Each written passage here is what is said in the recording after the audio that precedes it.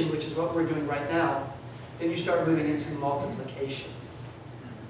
So, again, this is the laying out this vision to you. This is bringing it from its foundation. We as a church are going to have to make these decisions. The board is going to work on this to bring you as a church, Judy, what's it called? The church business meeting? Yes. Okay. For those of you who don't know, the board is not the highest functioning body. It is the church in business meeting, which is all of you guys. Okay? So, the decisions of where we go from here need to be done by the church in business meeting. The only problem is that in the past when we had church business meetings, you know who come? The board members. So why have a business meeting? It's only going to be the same people that are on the board. But this, brothers and sisters, is something very important. This is something that you need to actually attend when we have it.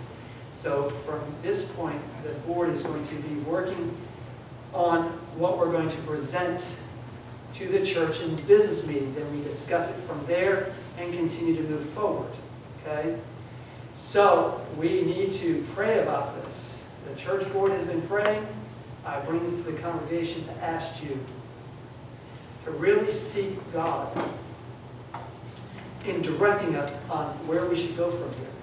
Because we have a great opportunity. And if we do nothing, what do you get when you do nothing? Nothing. So here is some really bad English. If you don't do nothing, nothing's going to happen.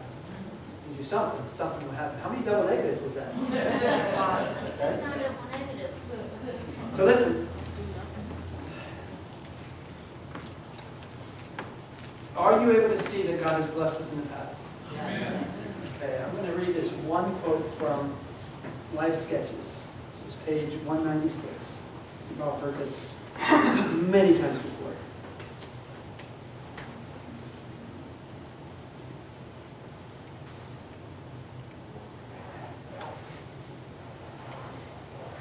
She writes, in reviewing our past history, having traveled over every step of advance to our present standing, I can say, praise God. As I see what the Lord has wrought, I am filled with astonishment and with confidence in Christ as leader. We have nothing to fear for the future, except as we shall forget the way the Lord has led us in His teaching and our past history. Amen. So brothers and sisters, I've read that text a long time ago, but I keep going back to that. And where we are today, that text is speaking to us today.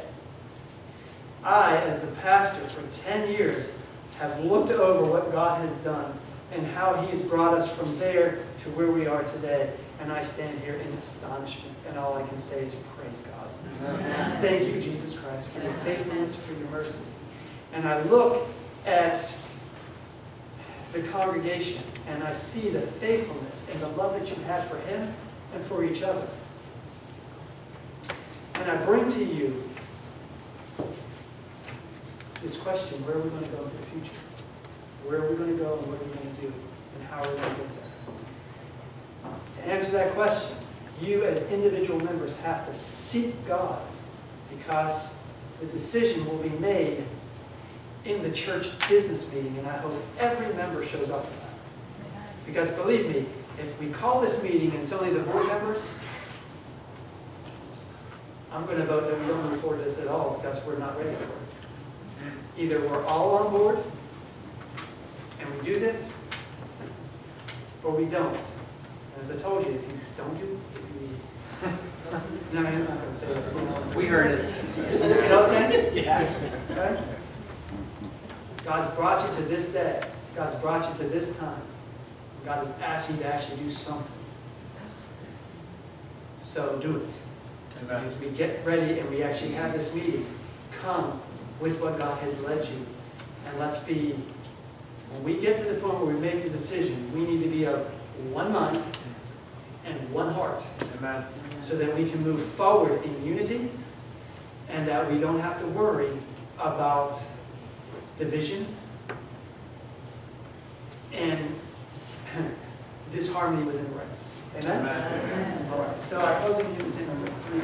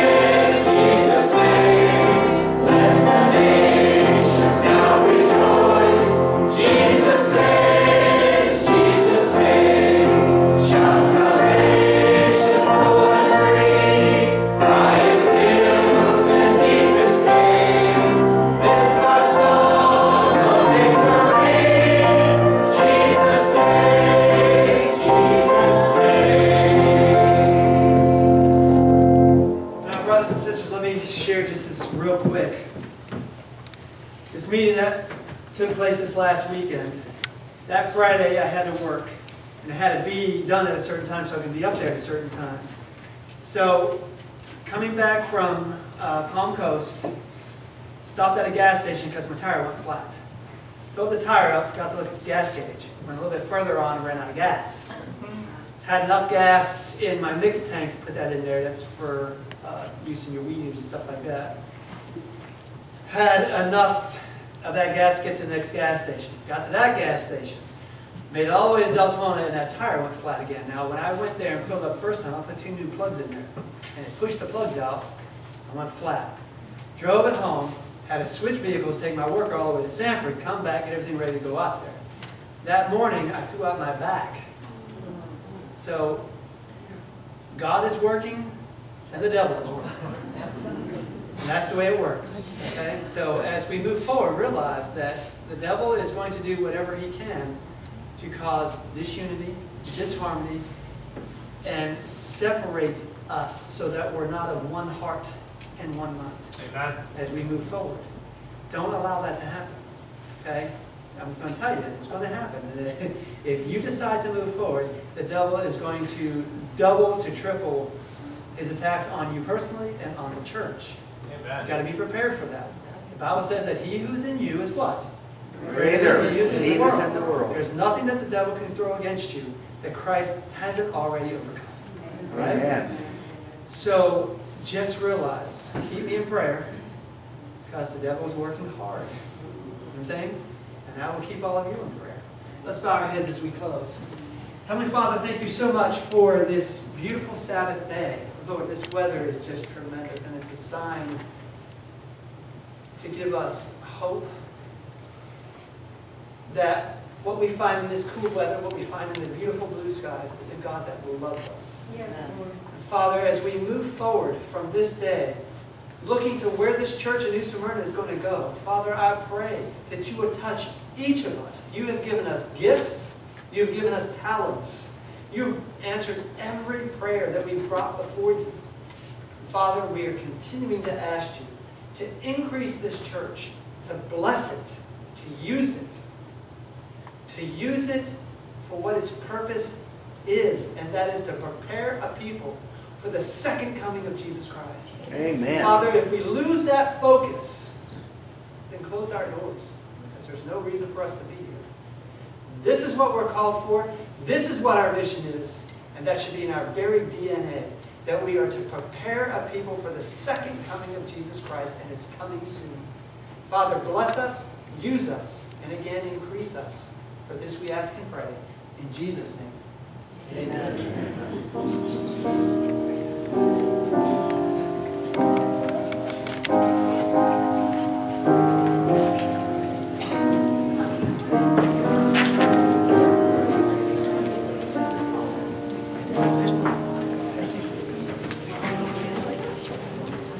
Thank you.